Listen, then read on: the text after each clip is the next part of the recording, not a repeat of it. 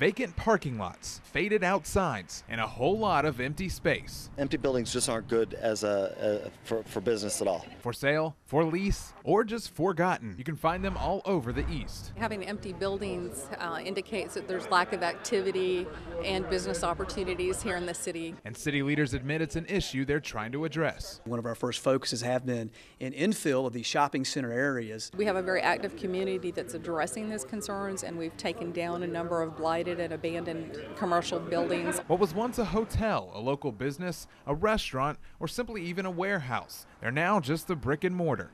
So how much space are we really talking about here? I found several counties that have more than 2 million square feet of unused space. Now, to put things into perspective, we're talking more than 35 football fields worth of property that's just not being used.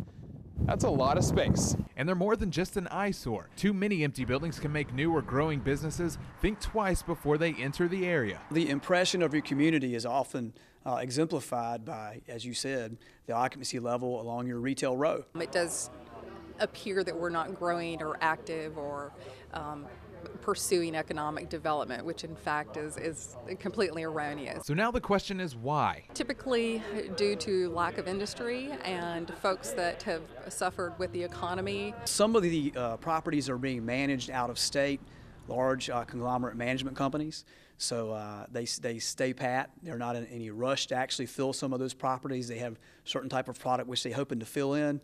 You know, they don't operate in months, they operate in years in terms of the type of product they want inside their buildings. Some property owners just can't find buyers, while others may just be too selective. For example, Circuit City, we've had a number of businesses have been interested in locating in that location, but they're very specific in what they would like to locate in that property. And our Office of Economic Development, which we formed this year, have been working very aggressively to fill these spaces. So there may not be a simple cause, but these city leaders agree the solution may not be as complicated.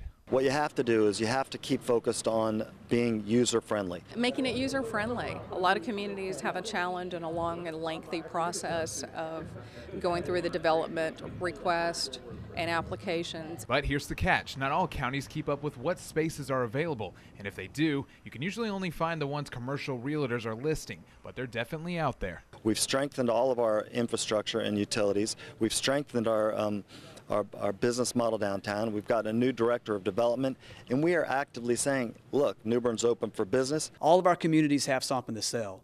Some are tourist communities, others have military and other components. I think the main thing is we can't sit back and wait for opportunities to come to your community. Now in Eastern North Carolina, we have to be much more proactive and work together to be able to bring opportunities here to our cities. They say it's going to take a joint effort from both property owners and the city to start filling these spots up. But they're hoping a recovering economy and a growing demand for job creation will help bring about some change. The more people we get developing out here, the more big businesses we get developing out here, the better for the region and the better for everybody in all of Eastern North Carolina.